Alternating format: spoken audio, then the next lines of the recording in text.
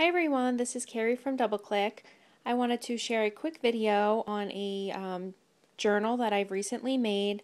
I had a request for this journal, so I just wanted to go through the pages quick to show some of the embellishments and details that I put on this. So this is for a girl. I believe she's 7 years old. I was able to add some really fun girl paper, flowers and pearls, and some Skittles.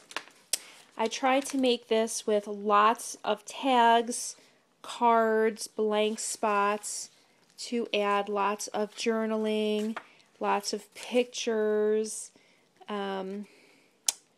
because it is more of a journal than it is a scrapbook.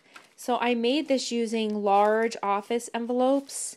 They're 10 by I think like 13.5 size, and I just folded them in half, measured them and covered them with paper, and then I hole punched and used some ribbon to keep it all together. She plays soccer, so I wanted to make sure that I added a couple soccer pages.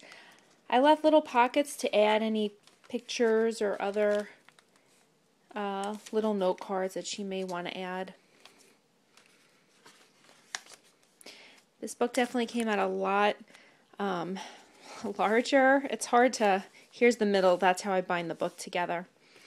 You know, it's hard when you get going, you just want to add more and more, before you know it you have a ginormous book, but I'm really happy with how it turned out. I think she's going to really enjoy it. This is the soccer that I used Life's a Party Cricut cartridge on, and some that I had in my stash, and a lot of my tags, these kinds were just from like one sheet of paper that I was able to cut apart.